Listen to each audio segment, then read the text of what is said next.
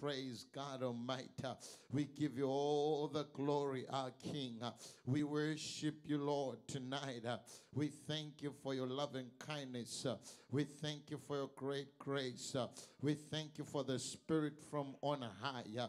We thank you for the power of the Holy Ghost. In the name of Jesus, be glorified, our God. Be thou exalted, our Master, in the name that is above every other name, the wonderful name of Jesus. We pray for the mighty anointing of the Holy Ghost, the power of the Spirit of the living God, breath of the Almighty. Breathe upon us, O God. Breathe on us the breath of life. Even as we come together on this Wednesday night in this Bible study, let it be so that the Spirit of the living God come afresh upon us. In the name of Jesus, Lord, we worship you. Our God, we glorify you. Our God, we honor you. Our God, we exalt you. Oh, Spirit of the living God. Oh, breath of the Almighty God. Even tonight, we worship. Tonight we gather on this platform. We gather, oh God, electronically. But we pray the Spirit of the living God come forth in a dynamic way.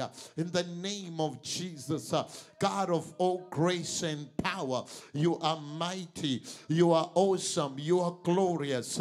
We worship you. We give you all the glory. We give you all the adoration. We exalt you, El Elyon, Ancient of Days, El Roy, the God and our Savior. There is no God like you. You are uncomparable. You cannot be equaled with anything, for you are higher, you are greater, you are more powerful. You are the great King. Mighty are you, our God, our Savior and our Redeemer. We worship you. We lift our hands and we proclaim that our God, you reign. Our God, you rule. Our God, you are mighty. Our God, you are awesome. In the name of Jesus, oh, Spirit of the living God,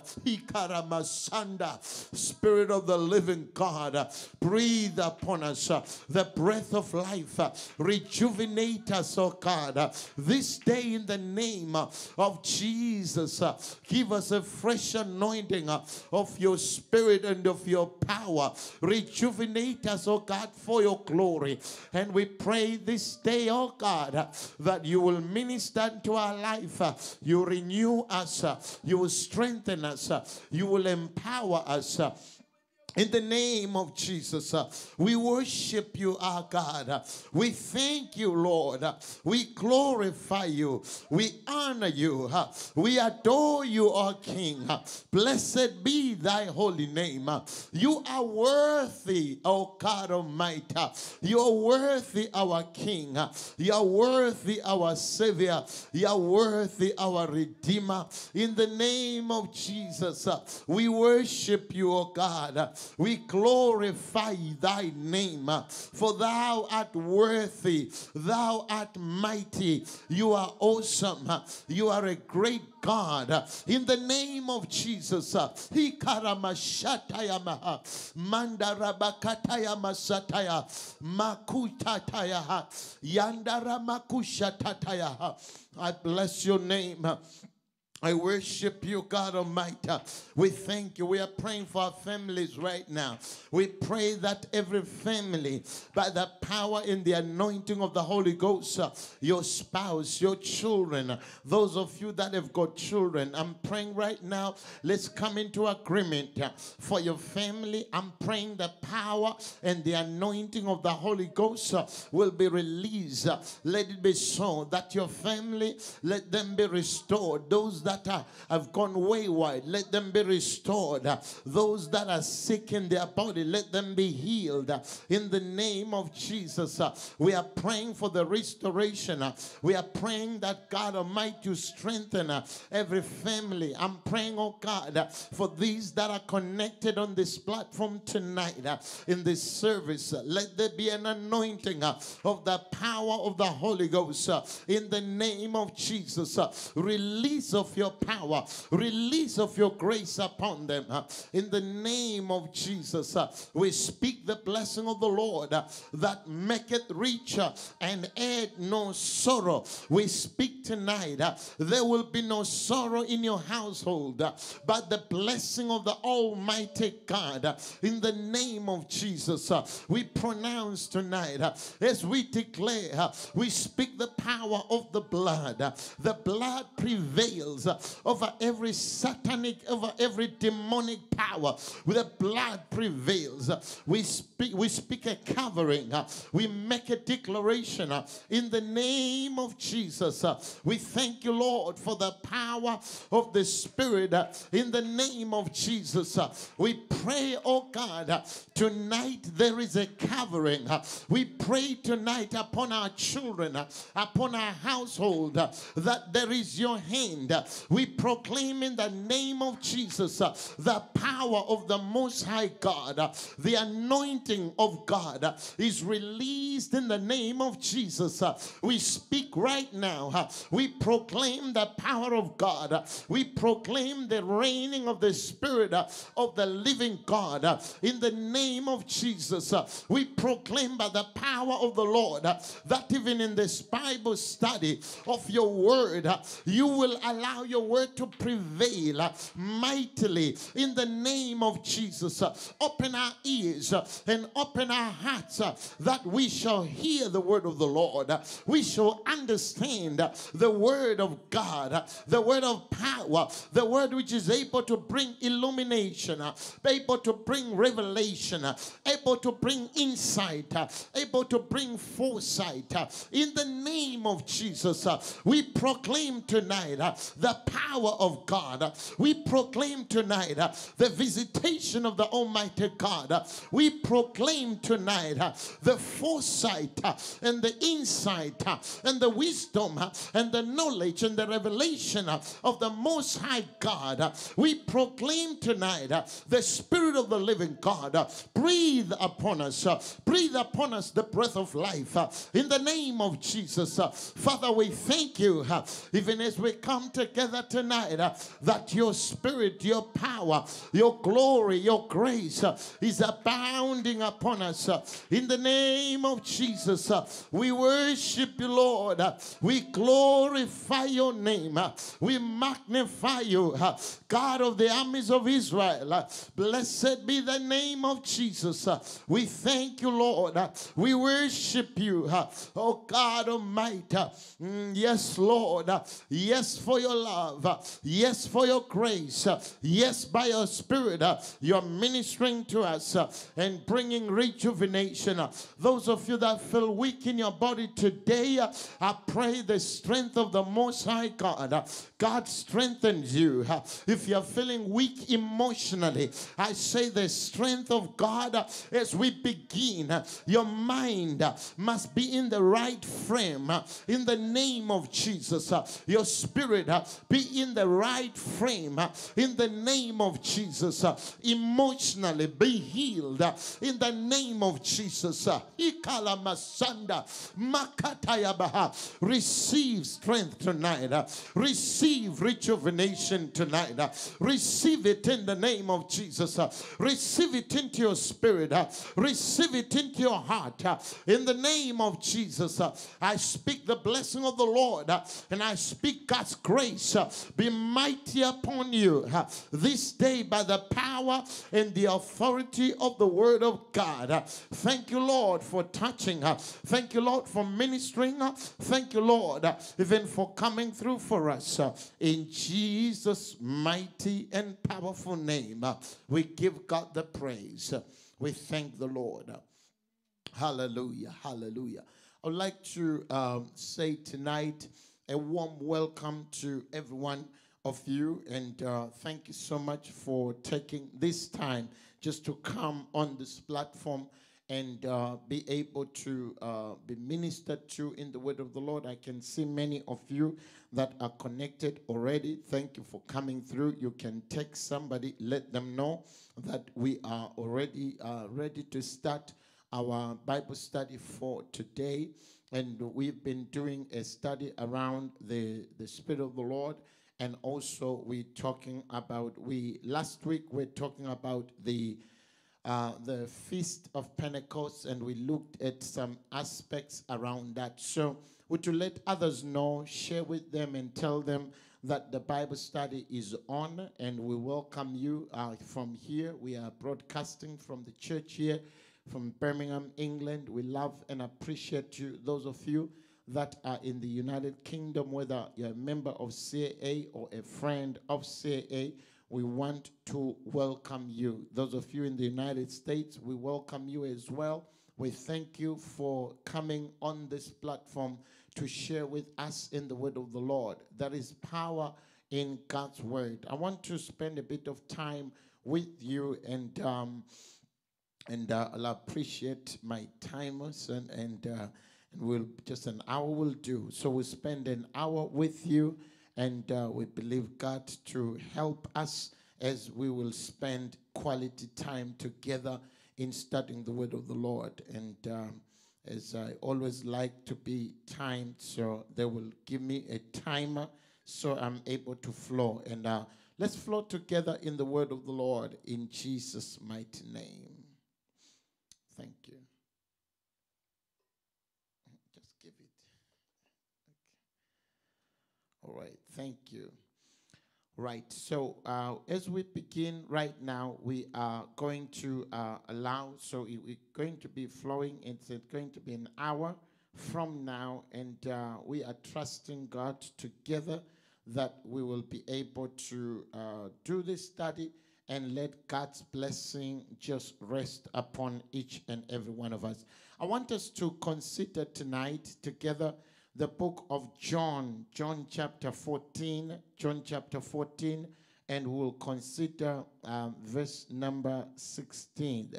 And John chapter 14, verse number 16. And these are the words of the Lord Jesus. He said, "And I will pray the Father, and he shall give you another comforter, that he may abide with you forever, even the Spirit of truth, whom the world cannot receive, because it seeth him not, neither knoweth him, but ye know him, for he dwelleth with you and shall be in you." That's verse number 17. But look at verse number 26, John 14, verse number 26.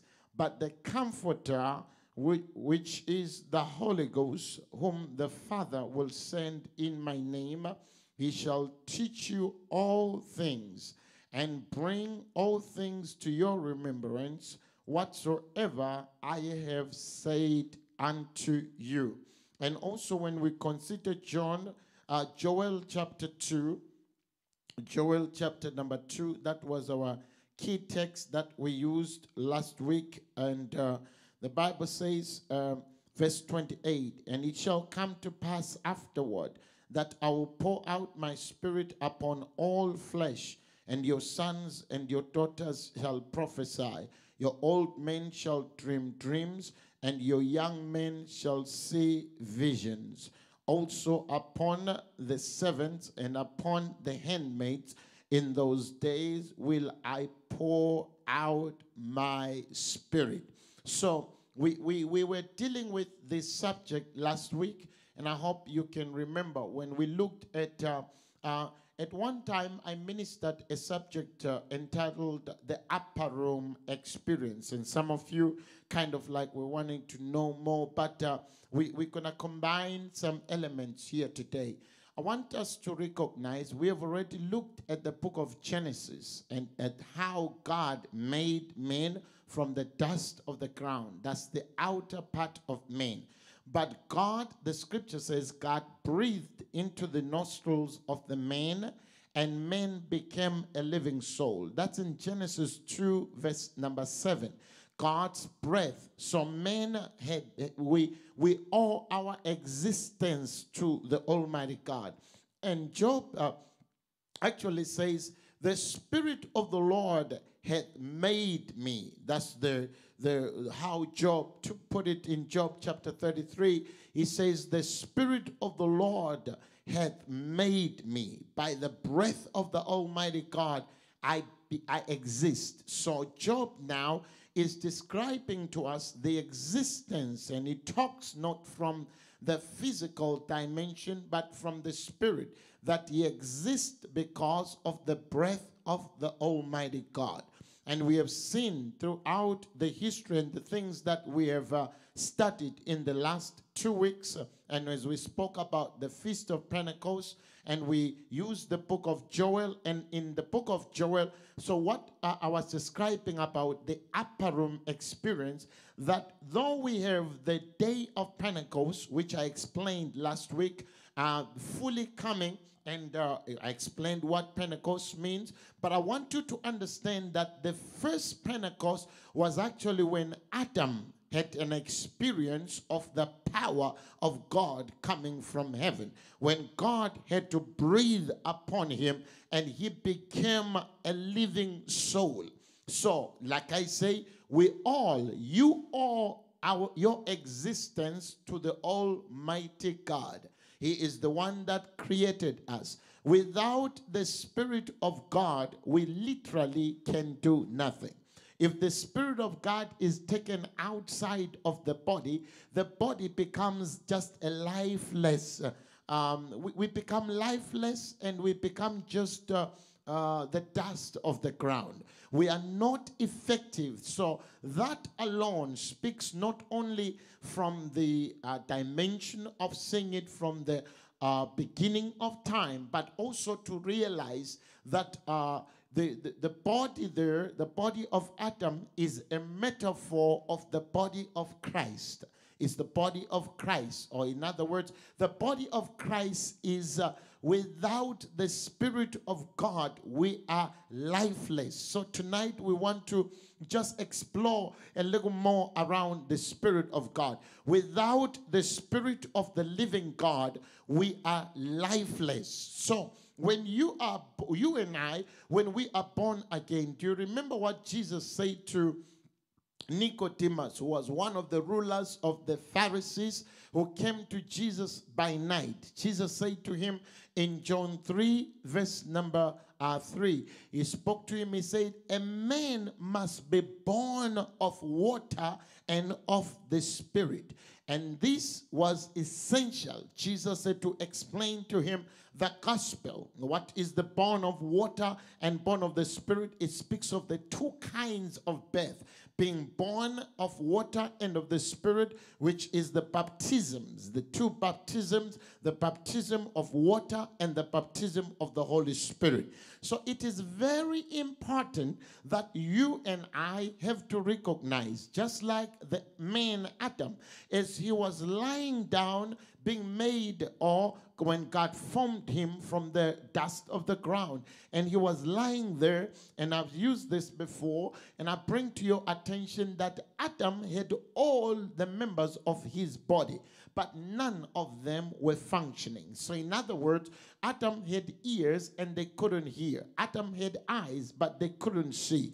Adam had legs, but they couldn't move. His mobility was taken away. His sight was taken away. His ability to hear was taken. When the Spirit was absent, Adam was not able to function until there was the upper room experience, until God himself had to pour himself and had to breathe into his nostrils, and Adam became a living soul. So that's the type of the church, that the church was there was no life in the church. Or even when we gather together, those that gather together, even when they gather in the name of the Lord, unless the Spirit of the living God be there, we become lifeless bodies. We are just dead. But it's when the Spirit of the living God comes on, he is the one that brings life. The Spirit brings life. And I want you to take note tonight. You must make those notes. The Spirit brings life. The Spirit rejuvenates. The Spirit brings mobility. The Spirit gives you sight, the ability to see, the ability to hear, the ability to comprehend. You can put all those points down. The ability to comprehend, the ability to sight, the ability to mobility. It all comes because the Spirit has come. Without the Spirit, there is no activity. Without the Spirit of the living God, the body is there, but it's dysfunctioning, malfunctioning, because there is no Spirit. But tonight we want to bring to attention the need that all of us that come to the kingdom of God must recognize. So that's what Joel as a prophet was dealing with. He was dealing with the ending of time. And we spoke about how he spoke of the prayer, because I said last week that prayer is so essential. You cannot afford to have, so you have to put the scripture in your study today, Joel chapter 2. You cannot afford to do without prayer. Prayer is so vital. On Sunday here, we had a mighty powerful message from Pastor Jules about understanding, setting up the altar. Whenever there is the altar, there is sacrifice. And when there is sacrifice, there is going to be fire. Every altar has fire, has a sacrifice. And our altars burn today because we are prayerful people. We worship God. We make sacrifices of praises, sacrifices of worship. But tonight, it's very important that we must recognize that Joel, during his time, as he was led by the Spirit of the Lord, when it was time for the people to have a harvest, God had to speak through Joel that it was important that the ministers of the Lord, they had to come and pray and come and weep between the porch and the altar. They had to come and weep at the altar of God. They had to come and pour their hearts at the altar. So tonight, as we are teaching one another, it is important and it is vital for you as a believer and as a Christian that you have your altar on fire for God. You have to have your altar, and that altar is the place of your prayer, a place of your worship, the place where you sacrifice to God. We don't sacrifice like the old time people. We sacrifice through our worship. We sacrifice through our prayers. We sacrifice through our fasting. We sacrifice. There's many other methods when we sacrifice before God. We lay, and the Bible also says we lay our bodies as a living sacrifice. So when we live a holy life, or we choose to live a holy life, we are sacrificing. We are making a sacrifice. We say to certain things, we're not going to go this way. We're not going to do things in this way. We are holy people. By so doing, we are sacrificing ourselves. We are laying ourselves on the altar of the Almighty God. Say amen with me as we go alongside. So I want you to see here how then, as we lay ourselves as a sacrifice, we open our hearts to the flow of the power of God. So Joel then starts to speak about restoration. And it's important that you recognize this, that whenever there is prayer, then there is going to be a response from the Almighty God. Prayer goes with the response. And prayer has been, last week I showed you how prayer was vital before the prophecy of Joel. And also when we compare and contrast Acts chapter 2, prayer was also vital before the fulfilling of the day of Pentecost. So prayer has always been a key, and it is a key even right now. And God then began to speak to them about their flows, how their flows are going to be full of, they will be filled with wheat, there will be an overflow, and God spoke about restoration, and God said, I will restore to you the years. And this word is in my spirit today, so I will declare it right now in the name of Jesus, that there is people that are watching me tonight, and you're connected on this platform, and God says, I'm going to restore the years unto you. There's going to be many people that even today, this is going to be one of our prayer points, that you may have lost years, you may have lost time.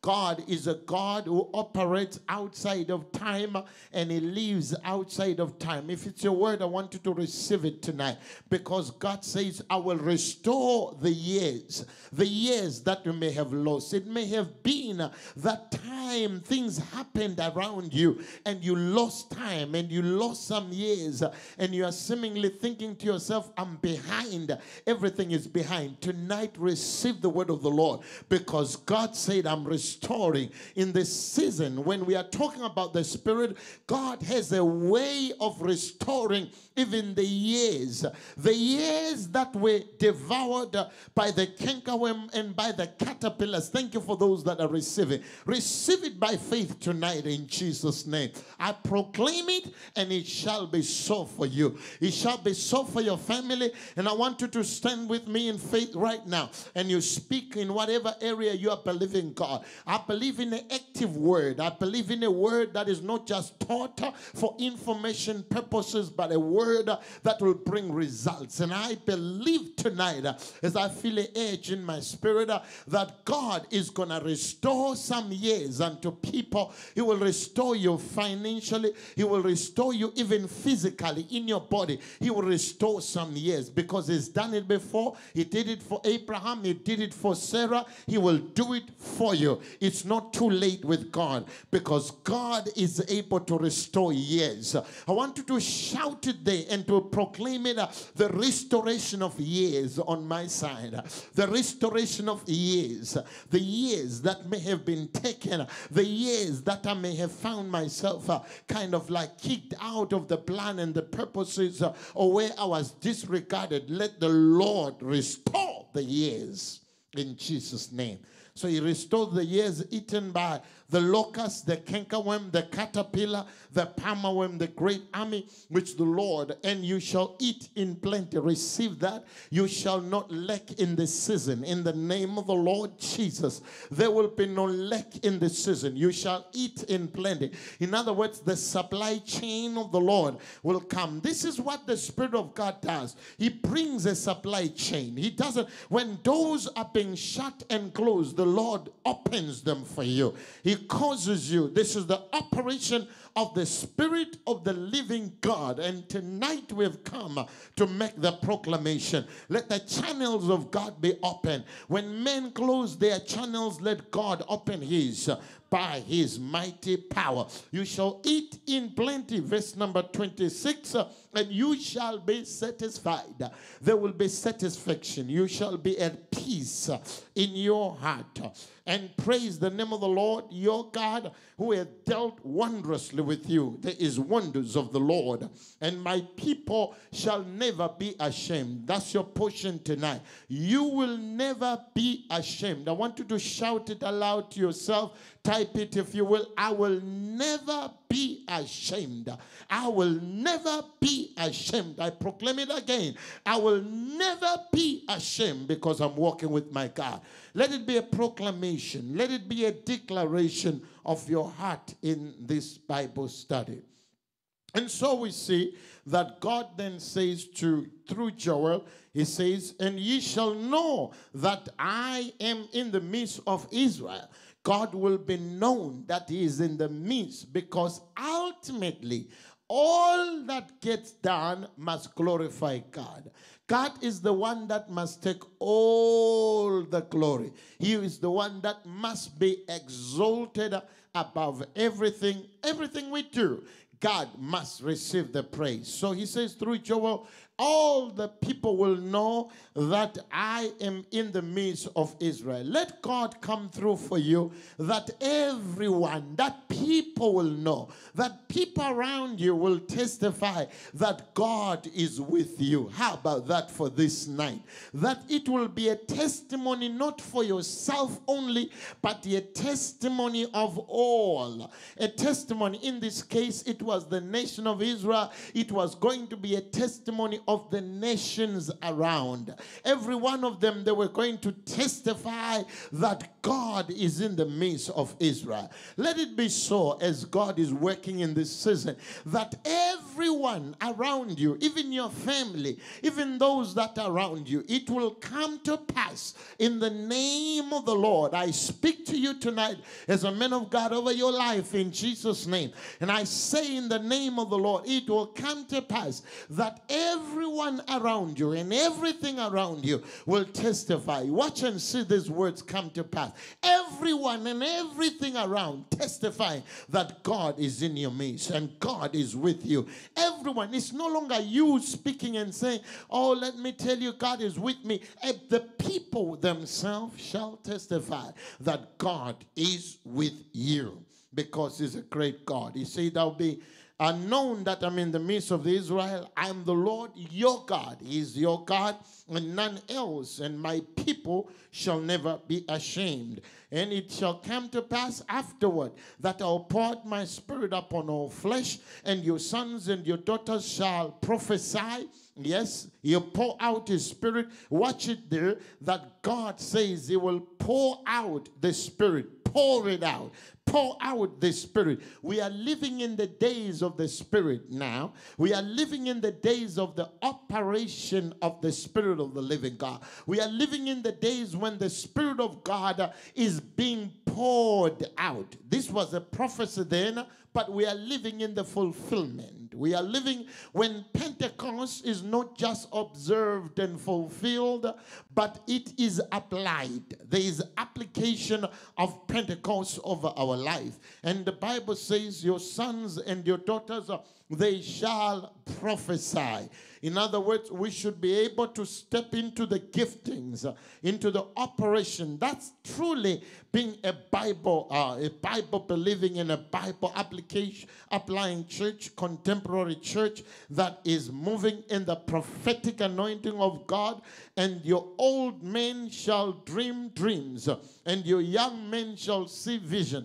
So now there'll be the visions of the Lord, there'll be the dreams of the Lord. These were prophecies that were spoken by Prophet Joel. And also upon your servants and upon your handmaids in those days will I pour out my spirit. So can I stop by there and say to you, you also must be full of the Holy Ghost. You must be full of the Spirit of the Lord. If God says, I will pour out my spirit, it means somebody must receive that pouring out. It means you, and I will not push it to somebody else. I will say it means I must be full of the Holy Ghost. I must be full of the Holy Ghost and be overflowing with the Holy Ghost. That's how God sees it. And God says, I will pour out my spirit upon all flesh. So simple. Upon all flesh. Everyone deserves to receive the Holy Ghost. And everyone can receive the Holy Spirit. And even during this time when you are at home, you can receive the Holy Ghost. You can receive the Holy Ghost in your house. You can be full of the Holy Spirit whilst you are in your house. Because remember, the Bible speaks about the baptism which was done by John, which was baptism unto repentance. But also, Jesus says, you will be baptized with the Holy Ghost not many days from now. You will be baptized.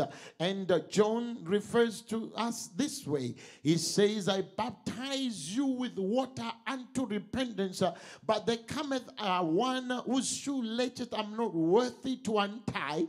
He shall baptize you with the Holy Ghost and with fire. there is a Holy Ghost baptism and a fire baptism that is due unto God's people.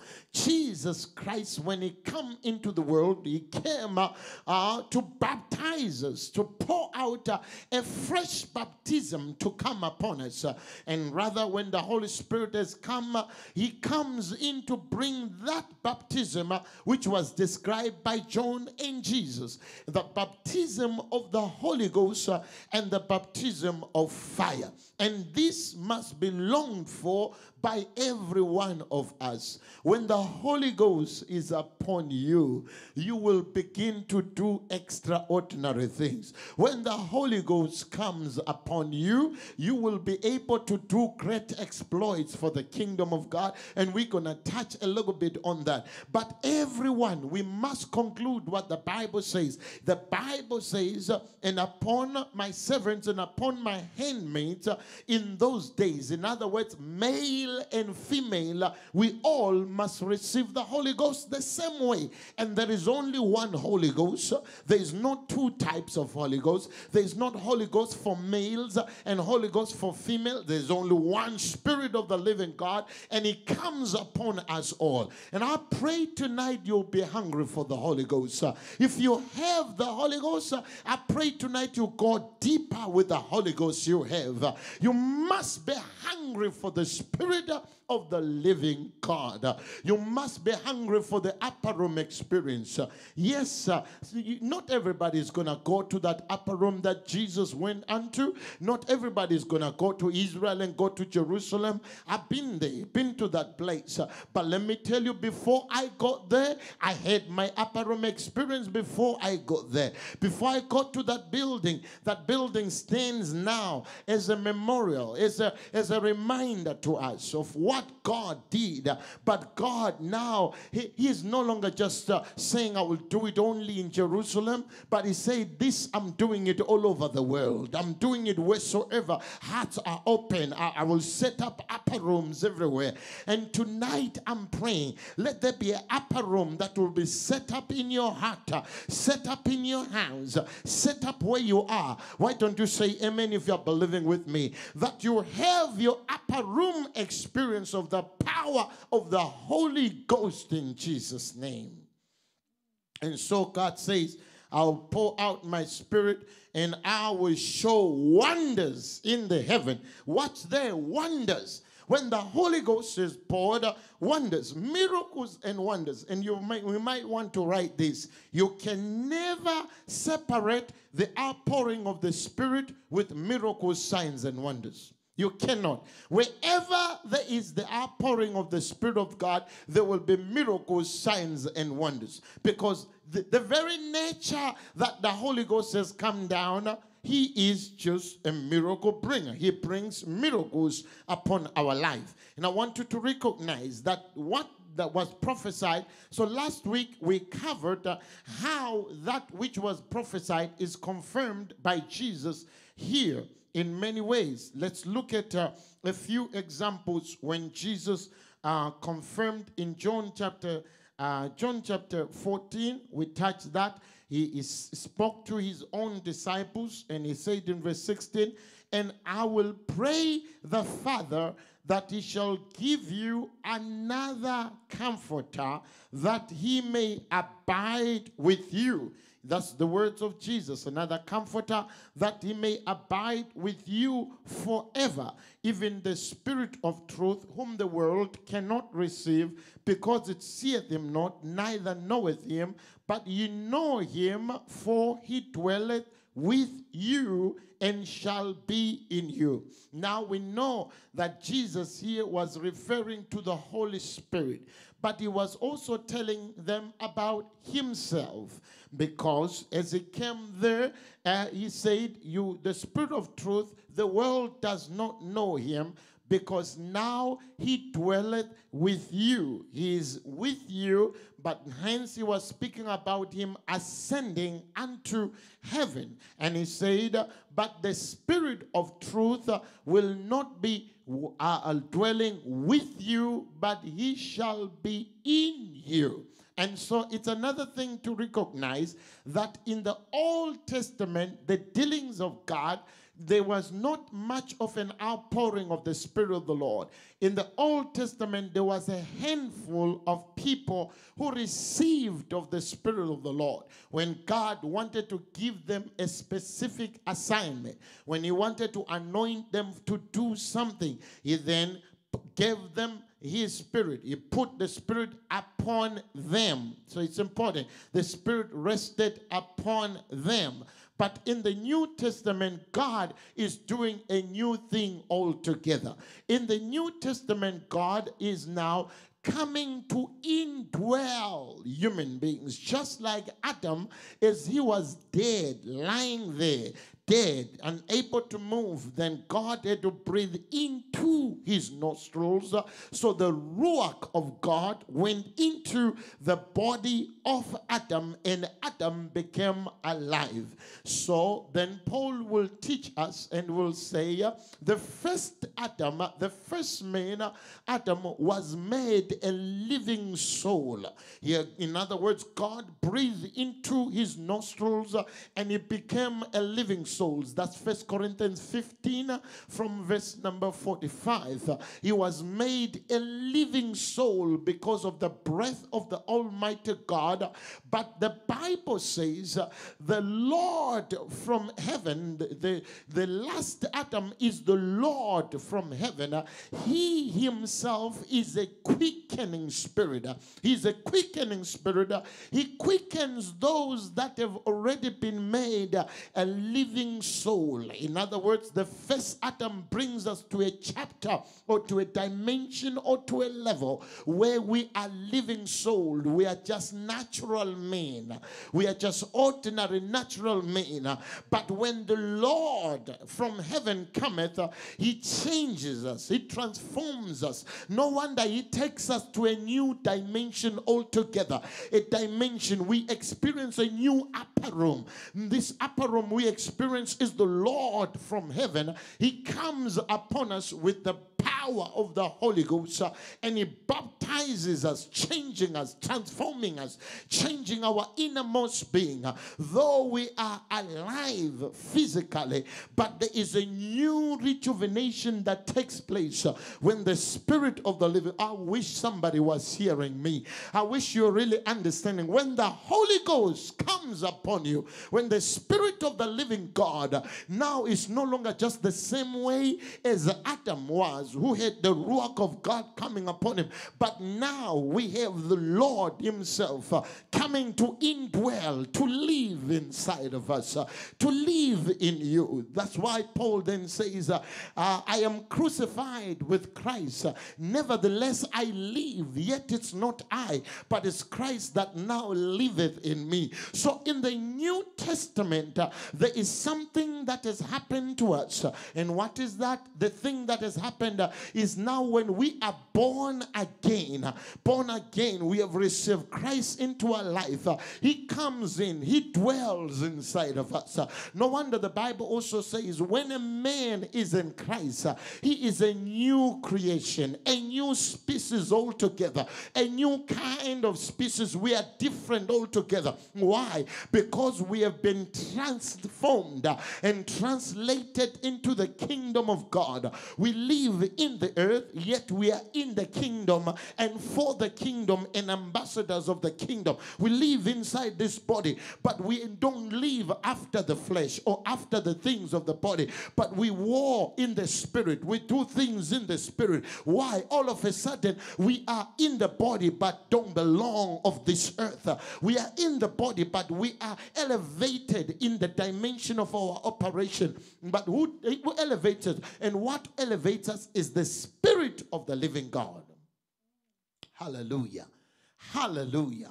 I hope somebody you're understanding what I'm talking about. The Spirit of the living God. Show me. I want to see that you're following with me. If you say an amen or press a heart something, I want to see that you're following with me. I want you to recognize that when the Spirit of the living God, when God now comes, the Lord, who is the quickening Spirit, he quickens us. We were dead in our trespasses, but when the Lord comes in, he quickens us. He changes. The Bible speaks about the quickening of the mortal bodies. The mortal bodies that we have. He quickens them. He changes us. That while we live in the body, we don't operate like natural men. We become spiritual men that are spiritually led by the Spirit of the living God. And it is so vital and it is so essential that you don't become, because some people, let me tell you something. You think about a natural man. A natural man, let me explain three kinds of men: natural, carnal, and the spiritual. A natural man is somebody who is just born after the nature of the first Adam. He's just a normal, just born naturally as a human being. You are a natural man when you are an unconverted person whose spirit has never been converted. Their spirit is still in that degenerate state. In other words, we are likened or in likeness of the first man, Adam. If you're in that state, you are just a natural man. Now, this is the problem, and I hope you understand this very carefully. When you come to church, when you walk into a church building, you walk into a church building, or you profess to be a Christian, but you never move, your spirit is never regenerated by God, you remain a natural man. You can be walking into the church, you are a church goer, but you are not really transformed. There's been no transformation that has taken place in your life, if that's the case.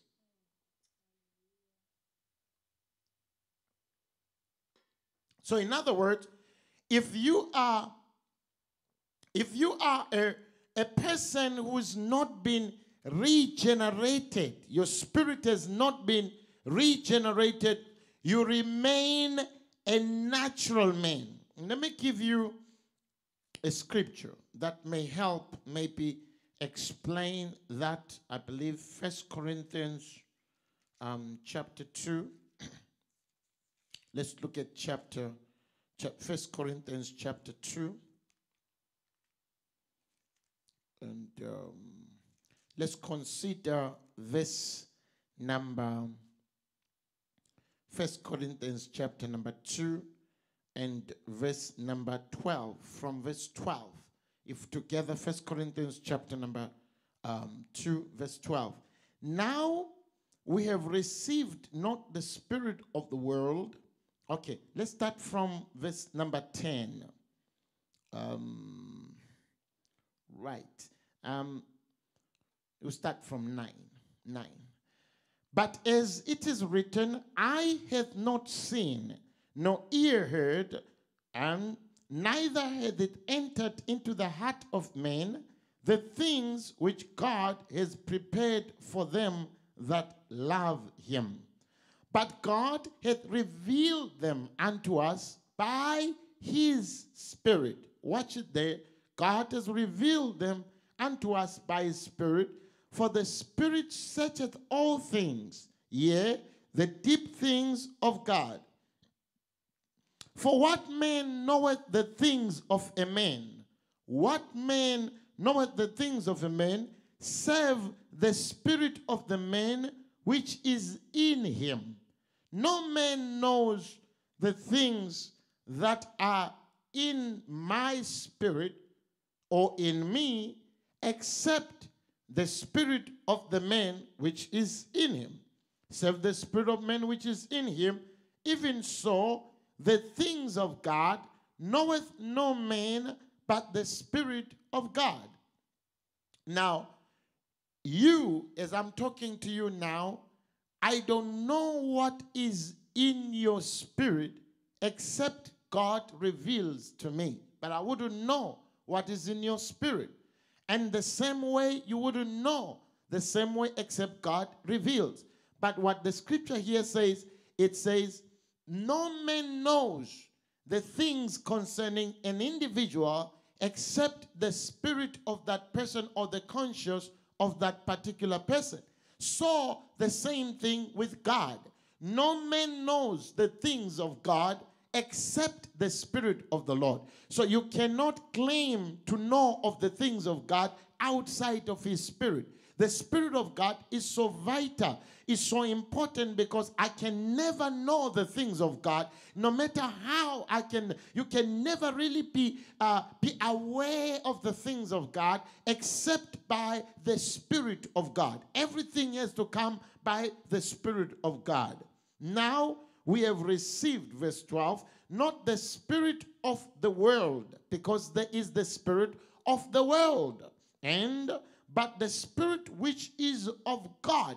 You remember some weeks ago, I was teaching about the kingdoms, and I spoke about the kingdom of this world and how Satan sits in as the God of this world. And as the God of this world, or the prince of the air, he sets up here as his own kingdom.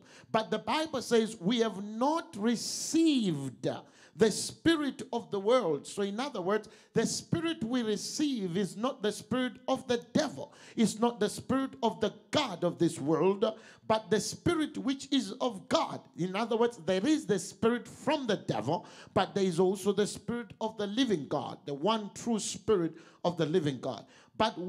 So verse 12, listen to verse 12. But we have not received the spirit of the world, but the Spirit which is of God, that we might know the things that are freely given to us of God.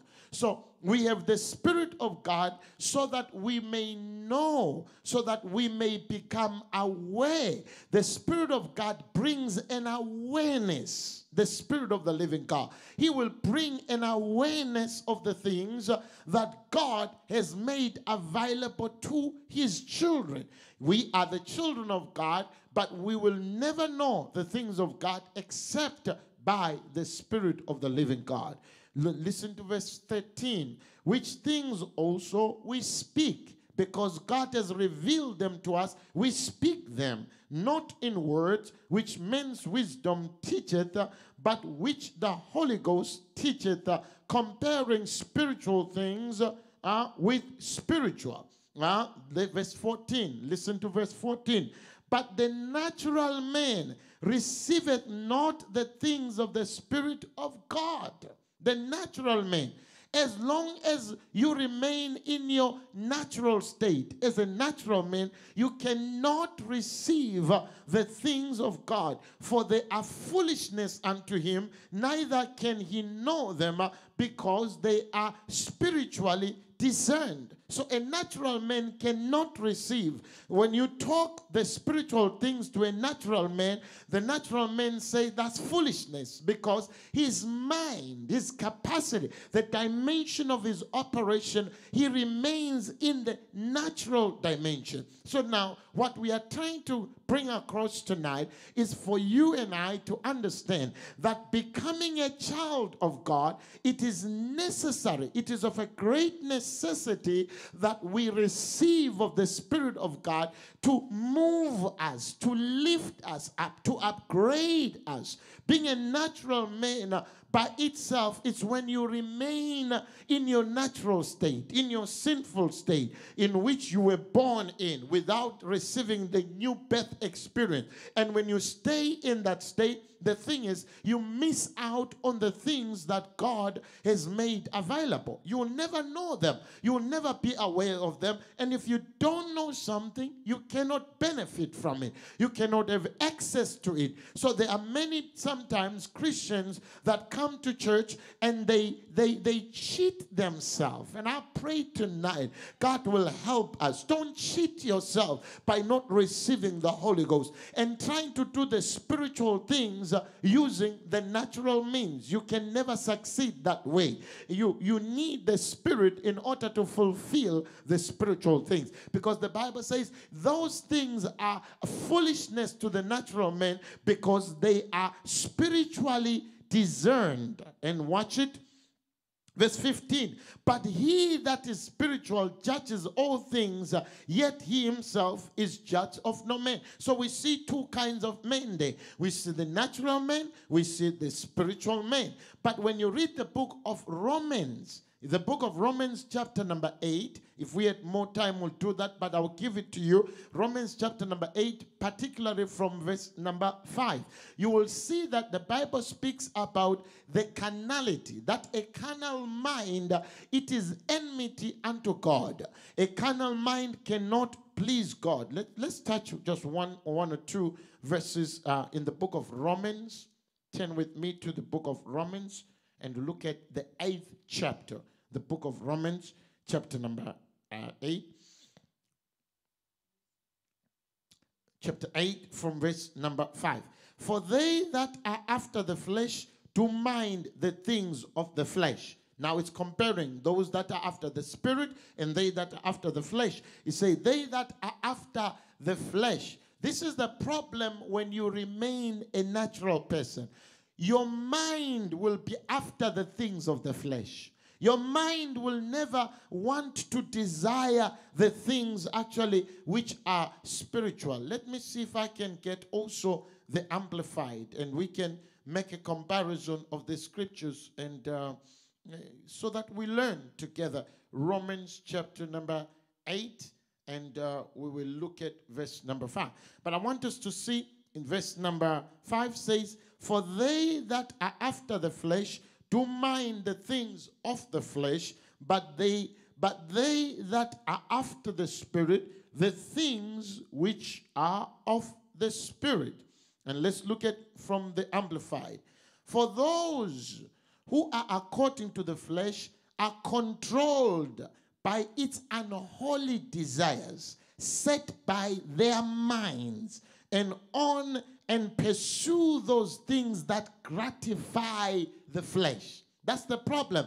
Becoming or staying a natural person even when you claim you're a Christian. In other words, staying without the Holy Ghost will bring some of these problems. You will be after the things of the flesh. And sometimes in the body of Christ, we have so many challenges sometimes that we deal with even amongst Christians in the church is because sometimes people refuse or ignorantly do not accept becoming or transforming to becoming a spiritual man or woman. That's what God desires. That's what God wants by giving us of His Spirit, is that we may be transformed so we can become spiritual people. We ought not to remain from in a natural state or a carnal state. Let me explain just another point. Because what is a carnal person? Carnality is being fleshly.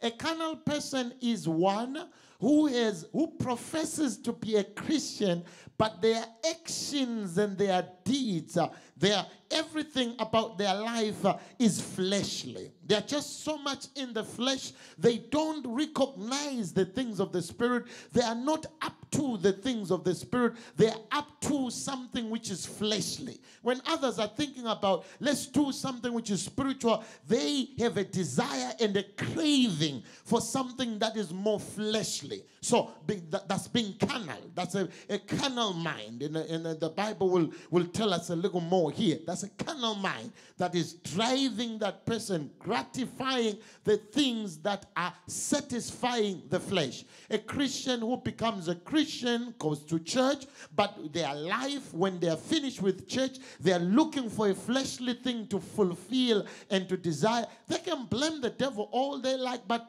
sometimes it's not just about the devil, it's about the carnality, the lack of spirituality in that person. That's why we need the Holy Ghost.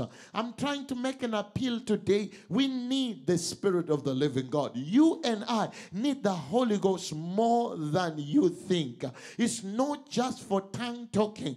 Tongue talking is a sign to tell you or to signify to all and to you that you have received of the Spirit, but thereafter you got to go beyond tongue talking. You ought to go to a time where the Spirit of the Lord, the fruit of the Spirit, comes alive in you. You start to live as a child of the living God. You don't need nobody to police you. You don't need nobody to be checking you whether you're doing or those that demand somebody somebody must be checking on me, otherwise I fall back. Well, you don't have the Spirit. That's why you have that problem. If you have the Spirit of the living God, even when you're on your own, the Spirit will work in you. The Spirit will guide you. Yes, I'm not taking away the power of corporate worship. Corporate worship is important, but at the same time, you can be on fire for God right there in your home. You can be on fire for God. We're almost going 3 months now with no church gatherings coming on, but your fire, my fire has not gone out. My fire is still going forth. You need to know that your fire is not dependent on corporate gathering. Your fire must be dependent on the fire of God that's burning inside of you, in Jesus' name. Not to disregard. When they allow church to gather, you have to come to church. You have to gather with others. You need that corporate worship. But beyond that, I need the Spirit of the living God to be inside of my life. I need the Spirit to help me, to refresh me, and to empower me every day. But look at what the Bible says. But those who are according to the Spirit are controlled by the desires of the Spirit, set their minds on and seek those things which gratify the Holy Spirit. And look at with me verse number 6. For to be carnally minded is death. To be carnally minded, it kills you. You become dead, but not dead physically. You are dead spiritually. To be carnally minded is death, but to be spiritual minded is life and peace. When you are spiritually minded, when your mind is spiritually alert, your mind is sensitive to the things of the Spirit, it brings life, it brings peace unto you. Let's look at it from the Amplified. The Amplified says, now the mind of the flesh, which is sense and reason without the Holy Spirit. I like how the Amplified puts it. It says that now the mind of the flesh, the carnal mind. What is a carnal mind? The Amplified says it is sense and reason without the Holy Spirit. It's when our thinking is not submitted to the Holy Spirit. It's when our way of organizing ourselves and doing things. That's why we're talking about having a real upper room experience. When you really have an upper room experience, it's your upstairs must have an experience. Your mind must be changed, must be transformed. It cannot be upper room when my mind is contrary to the things of God. There has to be a renewing that takes place upstairs here, an upper room. So my senses, my reasoning must be submitted to the authority of the Spirit of the living God. My thoughts, even it will be seen with the words that come out of your mouth, because the Bible says out of the abundance of the heart the mouth speaketh. If your mouth is so foul, if your mouth is full of vulgar and rough words, it shows inside of your spirit something is wrong. When I'm still foul, when I can still swear and speak very bad things, and out of the abundance of the heart, the mouth is just a messenger. The mouth is just a vessel that's just pouring out what's coming out of our heart. And I hope we're learning something here today. When you have become a Christian and our life have been changed, we have to guard what comes out of our mouth. But really saying guard what comes out of our mouth means we have to guard our heart. My heart must be guarded. How do I guard my heart? My heart receives from my mind. My mind must be submitted to the Holy Spirit. Must be submitted, but the Spirit is submitted to the Word of God and the things that it gets from above. So in other words, I must submit myself. You must submit yourself constantly to the Word of God. Constantly constantly to the Spirit and yield to the Spirit of God on a daily basis. You wake up, yield to the Spirit of God, yield to the Word of God, yield your reasoning, yield your capacity of understanding to the Word of God. And as you do so, you allow the Spirit of the living God to operate and to control. All of a sudden, you will no longer do things that are fleshly. Your decisions won't be fleshly. The carnality will be driven away. I hope I'm helping somebody tonight.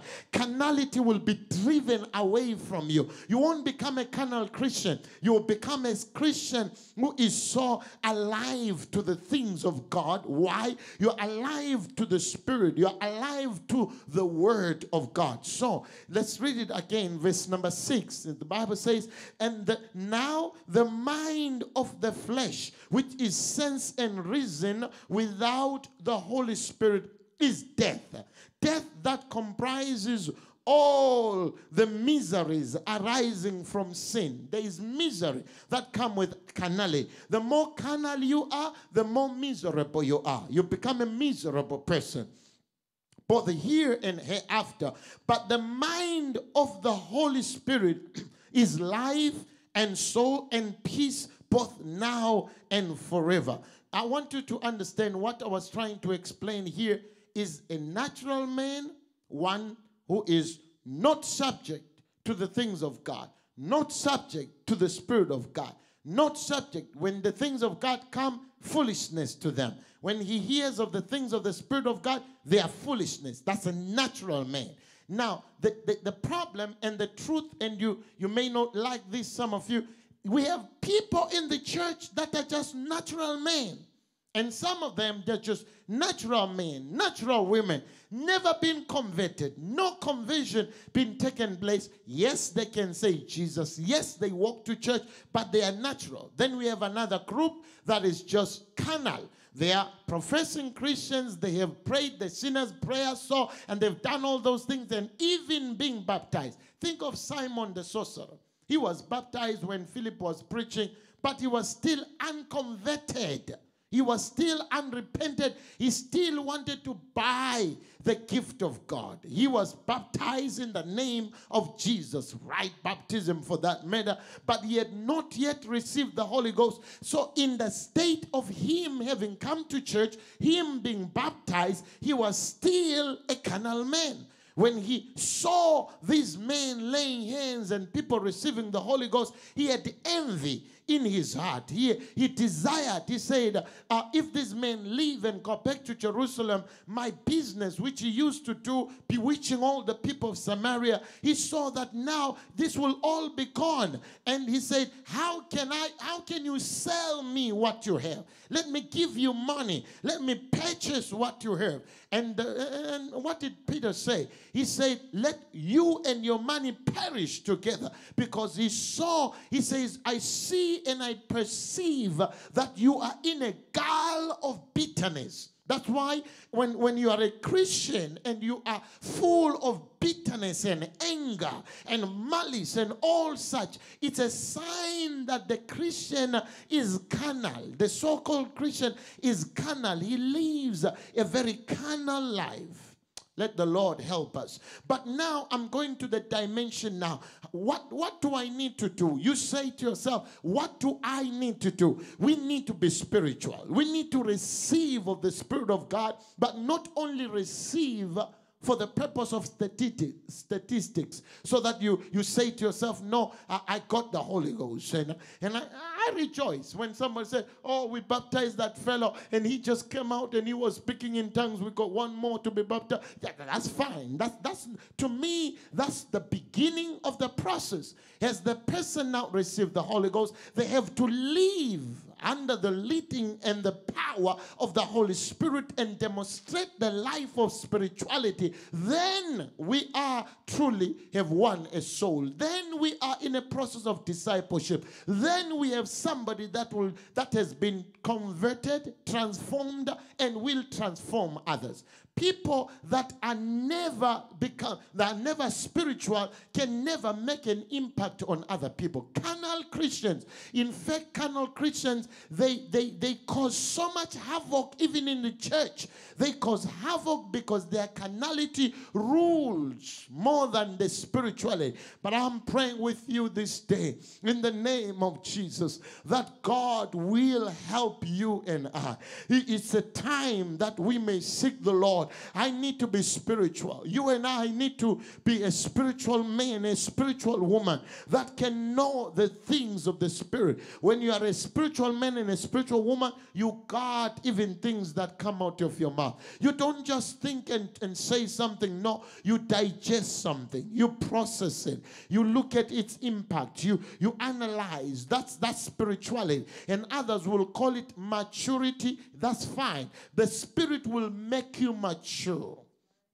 You will see a younger person who is more mature than somebody who may be older because they have received the Spirit. They have yielded to the Spirit of the Lord. They have yielded to the guiding of God's Word. And the Word of God is molding them, maturing them, helping them to display a higher dimension of maturity. It's a dimension of the Spirit of the Lord. So our God, He makes us, and I pray that let God help us, mature our way of doing things, mature our thinking, mature my writing, my articles, my thing, the way I express myself, even on social media, on every way. Maturity must be displayed in the name of the Lord to glorify God. Because sometimes some people claim to be mature, but in their claim to be mature, the way they write, the way they present themselves, the way they say it all, it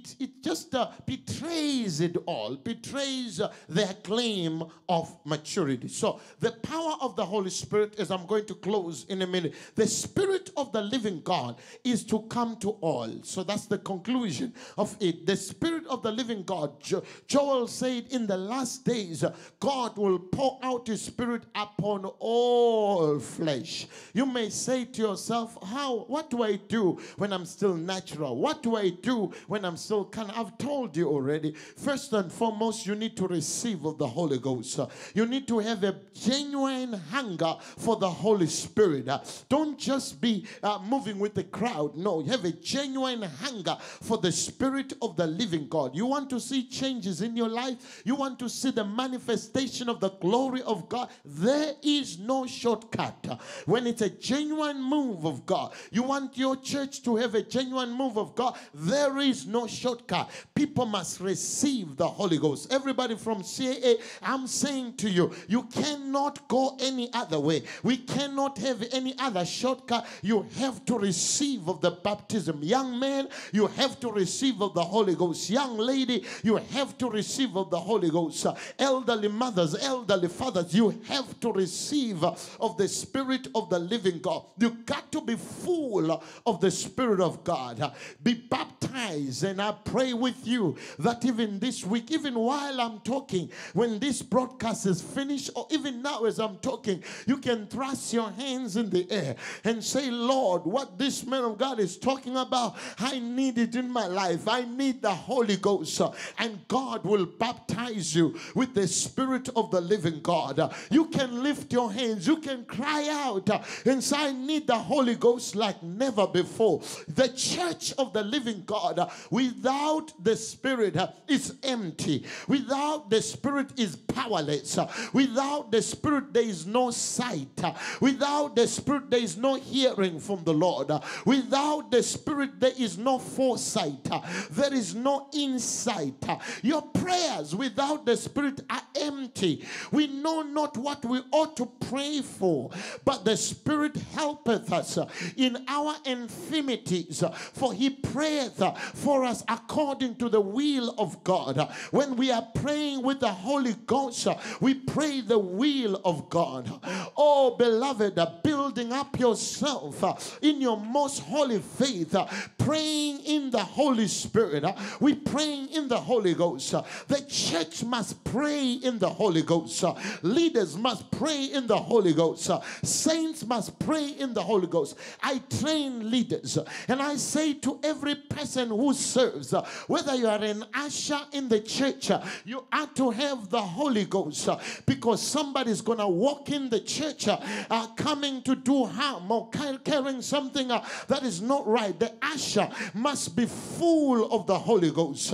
Gone are the days where ushering had to be put in people that just don't know or something like that. The ushering responsibility is not something. That's why they called it the doorkeeper. The doorkeepers of the old time were people of renowned stature. They had the power. That's why David said, I'd rather be a doorkeeper in the house of the Lord. He was saying, I'd rather be an usher in the house of the Lord, standing at the door. But I want you to recognize that every usher needs to be like David, anointed like David.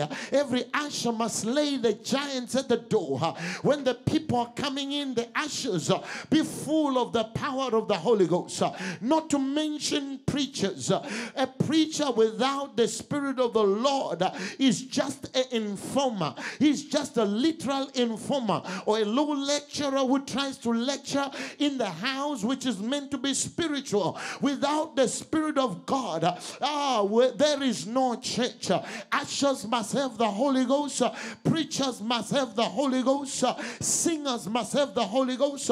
How do you dare stand and sing without the Holy Spirit? If you don't have the Holy Ghost, how do you sing the songs of Zion? How do you sing the songs of the Spirit?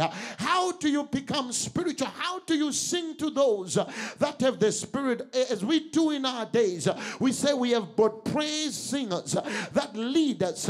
How can you lead people where you have never been? How can you lead others to the dimension of the presence and the glory and the power of God, and you haven't been yourself? Help me, somebody, to understand that. But I simply don't understand. How do I lead if I don't have the Holy Ghost myself? How do I lead a church that has to go to the Spirit of the living God? Every leader must have the Holy Ghost. Not just, that's why I tell people, I'm part of the prayer. I'm part of the intercessory group. I don't let others intercede and I just walk in to preach. I intercede. I pray, because that's where we get all our power. I'm closing with this. The time is now that you and I ought to have the Holy Ghost. Everybody must be full of the Spirit of the living God. It's not for them that stand there. It's not, the tongues are not for a few. But the Bible says, praying in the Spirit, the whole church. You say to me, Paul said, we cannot all speak in tongues. You get it wrong. He never said that. What Paul was talking about was the distinction between talking in other tongues and the operation of the gift of diverse kinds of tongues. So you don't misinterpret that scripture. What was he talking about? When there is a diverse kinds of tongues, they need interpretation. So one can talk and we can talk one after the other. That's diverse kinds of tongues. That's the operation of a gift. But when we are speaking with other tongues, the whole church, what happened on the day of Pentecost? They were all assembled together in one place, over 120 of them. The Bible says suddenly there was a sound as of a mighty rushing wind, and it filled all the house where they were sitting, and there were cloven tongues, and we saw as of fire, and it set upon each one of them. And the Bible says the fire of God was revealed upon every one of them, and they all began to speak with other tongues as the Holy Ghost gave them the utterance, every one of them. So all 120 of them in a room, they were talking with other tongues. So all of you, some of the churches are just 50 members, 100 members, you can all talk in tongues as the Holy Ghost gives you the utterance. You can all pray in the Spirit. You can all be full of the Holy Ghost. There are some deceivers that will want you to have this mindset that we cannot all talk in tongues. Yes, we can. men. That's how the church was founded. It was talking in tongues. It was filled with the power of the Holy Ghost. You ought to be full of the Spirit. Church, be full of the Holy Ghost. Leaders, be full of the Holy Ghost. Singers, be full of the Holy Ghost. Admin people, be full of the Holy Ghost. Media people, be full of the Holy Ghost. Ushers, musicians, be full of the Holy Ghost. David was full of the Holy Ghost. David was a musician, but full of the Spirit of the Lord. No wonder the Bible says when he played the harp, demons departed from Saul. When you're full of the Holy Ghost, even when you play the keys, when you play that instrument, when you play that drum, devils will leave and go because they recognize the power of the Holy Ghost. I charge you today in the name of Jesus. This is what we are talking about, the true Pentecost of the hour. Receive ye the Holy Ghost. Receive ye the Spirit of the Lord. Be full of the Holy Ghost. Jesus went out in the power of the Spirit, but he returned full of the Holy Ghost. We must be full of the Spirit of the Lord. Pray with me right now in Jesus' name as we proclaim by the power of God. Yes, Lord. Yes, oh God. In the name of Jesus, I pray right now, even for these, oh God, that are connected in the name of the Lord. I pray with you. Let the power of the Holy Ghost fall afresh on you in the name of Jesus. If you haven't received the Holy Ghost, you lift up your hands in your house. The power of God. I believe I have faith enough to believe you can receive the Holy Ghost, because my Bible tells me, my God said, in the last days I will pour out my Spirit upon all flesh. Join me. Don't just watch, but join me now. Join me now. Lift up those holy hands. You say, Holy Ghost, come upon me in a fresh way. In the name of Jesus, I speak for the power, for the power of God. Let the name of Jesus be glorified. In the name of the Lord Jesus, I command that receive the power of the Holy Ghost. Receive the fresh fire. If the Holy Ghost comes on you, devils will leave. Demons will leave you. They will not camp in your house. They will not camp in your children. They will not camp in your spouse. The fire of God. Gone are the days where we can just come for the sake of coming, but gone are the days where the fire of God had to belong to the leaders. The church, our children, must be full of the Holy Ghost in the name of Jesus. I pray with you tonight in the name of Jesus. Receive Ikaramashanda Ramakuta Ramasataya Rikabashinda Ramakutaya Masataya Rakua Shataya. Receive tonight. Receive a baptism of the Holy Ghost. Receive a baptism of the Holy Ghost in the name of Jesus. Lift those hands. Open your mouth and ask God. You tell him, Lord, fill me with the Holy Ghost. Fill me with your Spirit. Fill me. I receive. Baptize me with the Holy Ghost. I don't want to be a carnal man. I don't want to be a carnal woman. I want to be a Spirit-filled woman. I want to be a Spirit-filled man. I want to be full of the Holy Ghost. In the name of Jesus. In the name of Jesus. The fire of God burn in my soul. The fire of God. Just like I'm feeling it here. Let that fire come. Jesus said these words on that great day of the feast. When they finished the feast of tabernacles, he stood on that day, and the Bible says, he said, if any man is thirsty, let him come unto me.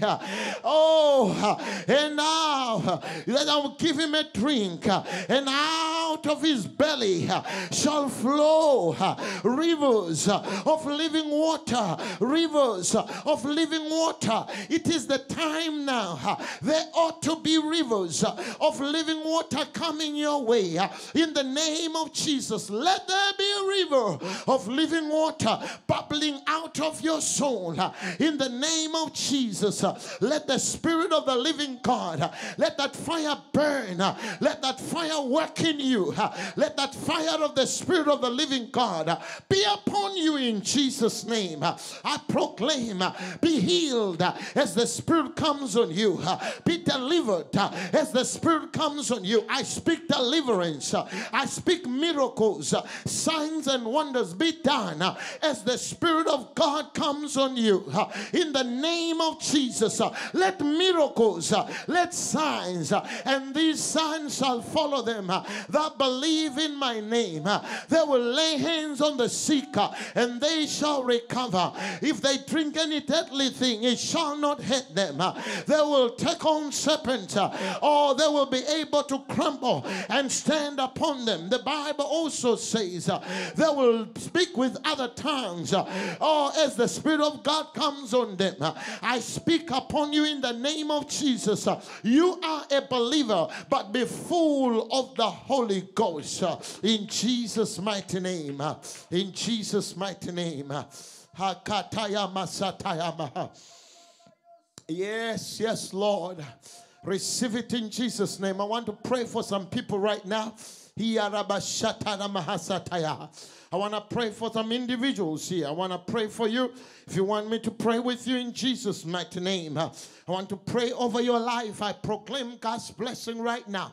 The Holy Ghost is coming on you. The Holy Spirit is coming on you. I feel the fire of God right now. I feel the fire of God in this house. In the name of Jesus. Let me tell you, when the Spirit of God is operating, you don't need to be here for me to know what's going in your life. The Spirit of God brings revelation. You can be in your house and God will give a name and tell and bring forth revelation. He's a powerful God. He's a mighty God. He can deal with things by his might. He can heal your body. He can rejuvenate you. When the Spirit begins to operate, there is no distance. You cannot tell me I'm too far. You can't see what's going on. When the Spirit begins to operate, eyes are open, ears are open. We hear from the Lord. We see in the Spirit. We perceive by the power of the Holy Ghost. In the name of Jesus, I proclaim on you, every person who is watching, I speak upon you, the power of God come on you, the anointing come on you, the grace of God come on you. Receive in Jesus' name. Receive, everybody, by the power of the Lord. I speak upon you, those of you that are connected. Sister Muslim, receive a blessing from the Lord. I proclaim in Jesus' mighty name. Ikataya mashika, I loose upon you. Ikatala masanda, mandarabokusha tayaha. I loose the blessing of the Lord. Ikandaya mashanda labaha. I proclaim, call upon the name of the Lord with me right now. Let's proclaim it. Let's proclaim it in the name of Jesus. Ikataya mashanda labaha. Let God touch you, Sister Gabriel. In the name of Jesus, I loose the blessing of the Lord. I release a blessing of God upon you. Receive it right now. The fire of God. God's fire is coming your way. In the name of Jesus. Come on, pray with me right now. The power of God. The fire of the Spirit. In the name of Jesus. The fire baptism. The fire baptism. The fire baptism. The fire baptism tonight. In the name of Jesus. Receive a fresh fire. Receive a fresh fire. Some of you, fire is coming on you. I speak the fire of God in the name of Jesus. You can feel it is flowing over your body right now. That's the fire of the Holy Ghost. I loose it. I loose it in Jesus' name. The Spirit of the living God. As you lift your hands, God's power is released in the name of Jesus. Walk in that grace. I proclaim upon you in Jesus' mighty name. I proclaim the grace of God. Be healed, be made whole. Where there is that pain, lay your hand there. We rebuke that sickness right now. Call in Jesus' name. Every devil that has come to attack you, we rebuke you. We command you to go right now. Out of your home, out of your workplace. In the name of Jesus, out of your path right now. I speak the protection of the Lord. And I proclaim it is well with you in Jesus' mighty name. In Jesus' mighty name. The glory and the power of God is upon you in Jesus' name. Glory and honor and power and majesty. I just feel an anointing of the Holy Ghost. I feel such an anointing from this house. Let it be released upon you as you receive it, as you receive God's grace. In Jesus' mighty name. I want you to walk in grace. If you want to call me for prayer, I will take those prayer calls tonight. Just for a couple of minutes, you have the number. And some of you, my sons and daughters, please put that number on there. You call it straight after this, and I can be able to pray with you. I'll just open up the line for a few minutes. If you want to support the church tonight, we encourage everyone to please go ahead. Say, members on your branch, give an offering tonight if the Lord has prospered you. And I know God has prospered you and blessed you and kept you in your job. We want to honor him. We want to thank him. I want you to go ahead tonight and do what you can to support the work of the Lord and ensure that the church of the living God is always taken care of. And would you let me know you're going to go ahead and give tonight? Let me see those hearts. Anybody who's going to give, or you say amen, you're going to support the work of the Lord. Thank you, thank you, thank you, thank you. Thank you for anybody who's going to give something. You can do it online. Thank you, thank you. Can I say a bit more? Anyone who will give something, whatever you give will go a long way to supporting the ministry. Thank you. Thank you, thank you. Thank you for everyone who will do something tonight to support the work of the Lord. I challenge you in Jesus' name. Let's do something together. Thank you, thank you. And I see more hands, more hearts that will give and support the work of God. God bless you. God bless you. I'm praying for your offering in advance. I pray the power of God, the might of God, the anointing of God be released. I pray God will give you, will multiply your gift and will give you 100-fold and will give it back to you, will open a door for you in the name of Jesus. As you support the work of the Lord tonight, I proclaim the blessing of the Lord is upon you in Jesus' mighty name. Receive that grace in the name of the Lord. In Jesus' name. And I hope this service has been a blessing to you, and we thank you. And I hope you have learned something. We continue to teach on Wednesday and on Friday. Join us on Friday. We'll be doing prayer. Friday we don't teach, but we pray. We have just 1 hour of prayer where we engage in prayer. But this Saturday at 2 p.m., we have a special service for all the ladies. All the ladies that are watching here, would you let me know you are there? All the ladies, shout your amen right there, ladies. In the name of the Lord, we have all CA ladies. We have, thank you, Sister and I. God bless you. Thank you. Can I see any more ladies that are there? Sister Tanya, God bless you, my friend. In the U.S., God bless you. You can also join, Sister Tanya, if you want. It will be on Zoom, so we can open it up. And my wife is here, and she is saying yes. I'm reading her face. She's saying yes. We can join in, all the ladies. You can tell ladies that this Saturday we have a powerful service for ladies on Zoom. It won't be on live stream. If you want the details, just send us a request. We'll send you the details for Zoom. We will increase our Zoom, so we will have a lot of spaces. We're increasing it, so we have a lot of numbers. Thank you, all the ladies. Thank you, Sister Maslene. Thank you, C.A. Newport. Thank you. Thank you for everyone who is coming. Thank you, Sister Precious. Thank you. God bless you. We appreciate you all. We want you to know that Saturday, 2 p.m., there will be a special ladies service that will be on Zoom. And Sunday morning, we are back here. Lord willing, I'll be preaching the word of the Lord this Sunday morning.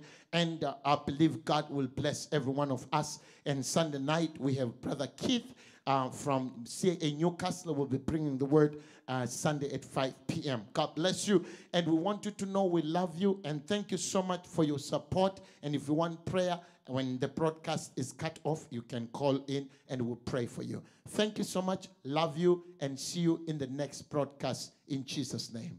Be blessed.